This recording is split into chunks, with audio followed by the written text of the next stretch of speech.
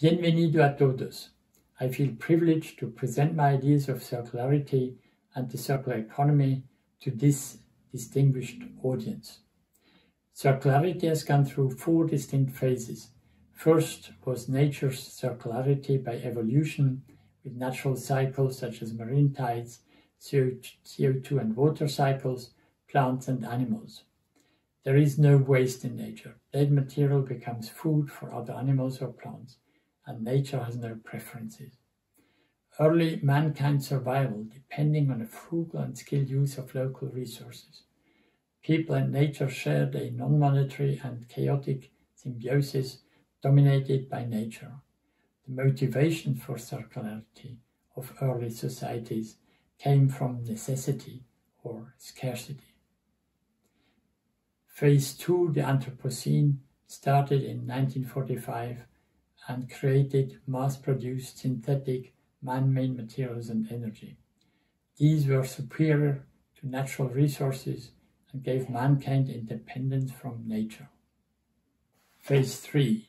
Today, invisible quality cycles of the material world, such as cultural values, sharing, caring, innovation and responsibility, a civil society, now become key players. And phase 4 is the future. Nature and man will live in synergy, or mankind may not survive. Coming back to phase 1, circularity is built on managing the use of assets, a synonym for stocks or capitals of natural, human, cultural, manufactured, financial or immaterial character. Embodied water and CO2 emissions are examples of immaterial assets in the circular economy.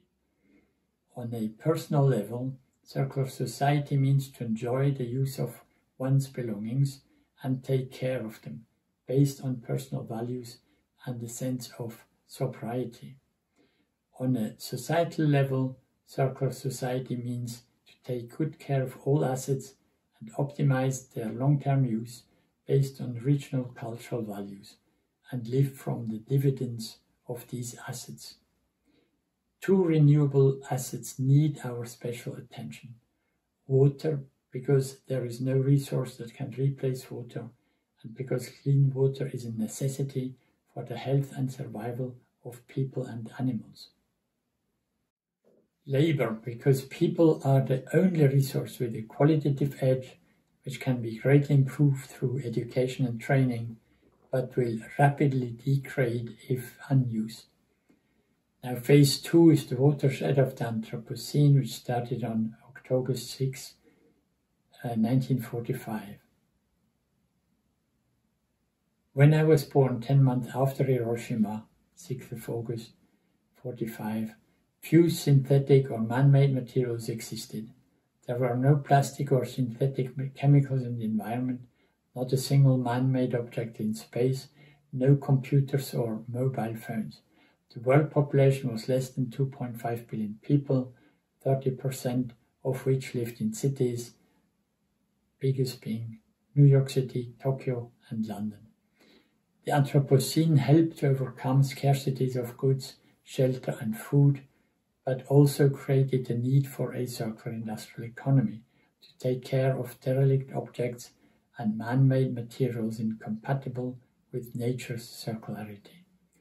Tackling the synthetic waste legacy of the Anthropocene dictates to close 3 loops. Loop 1 is to maintain the utility and value of infrastructure, buildings and objects by extending their service life, the area of R, which is local and intensive in skilled labor. In the area of R, owner users are in charge of their belongings, you and me, economic actors, as well as public authorities. Loop 2 is to maintain the purity and value of material assets by recovering atoms and molecules, the area of D, which is regional and capital intensive.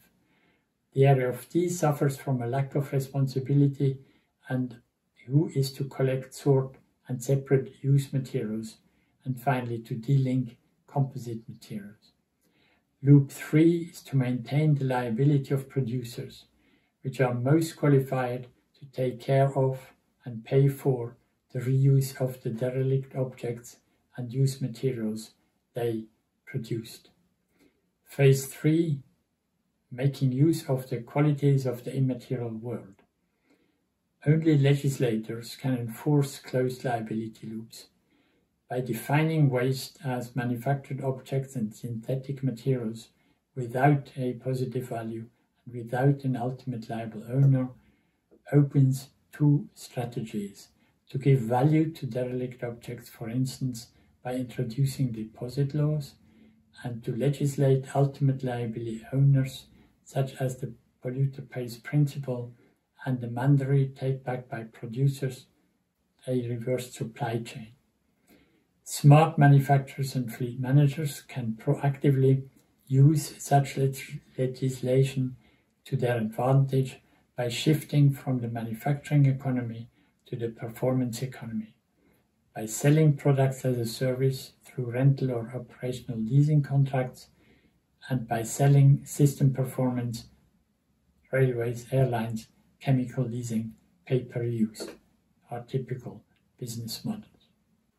Retaining the ownership of objects means internalizing liability for the costs of risk and waste, but also gives companies resilience, resource security, and competitive advantages.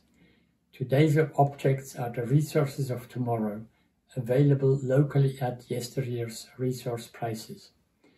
Retaining the ownership of the objects and embodied materials also eliminates compliance and transaction costs of the linear economy.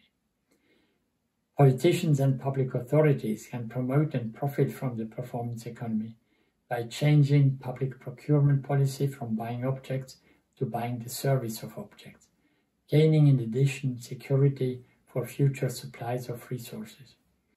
A successful circular industrial economy is built on economics, innovation, and competitiveness. Innovation is part of most universities' curricula. The objective of circular economy innovation is to develop circular sciences in the fields of energy, chemistry, metallurgy, as well as a better understanding of behavioral and motivation sciences. Now, finally, phase 4, the future.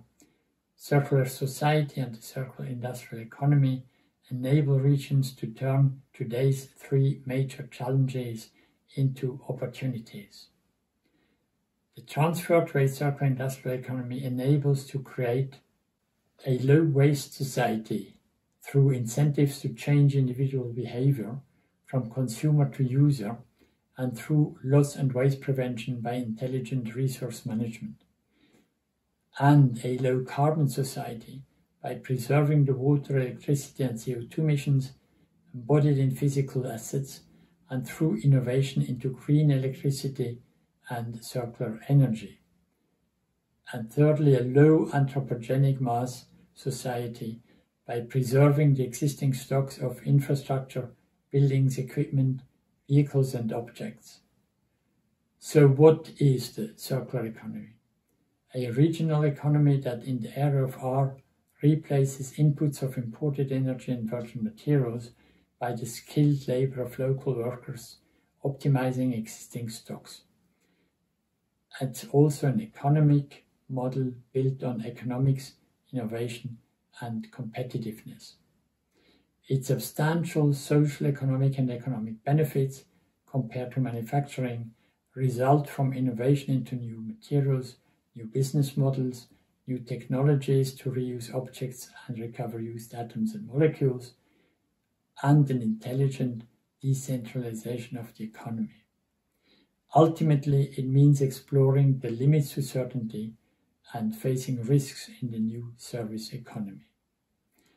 Thank you for having given me the chance to talk to you digitally, and please accept my apologies for not having come in person to Mexico. Have a successful conference. Thank you.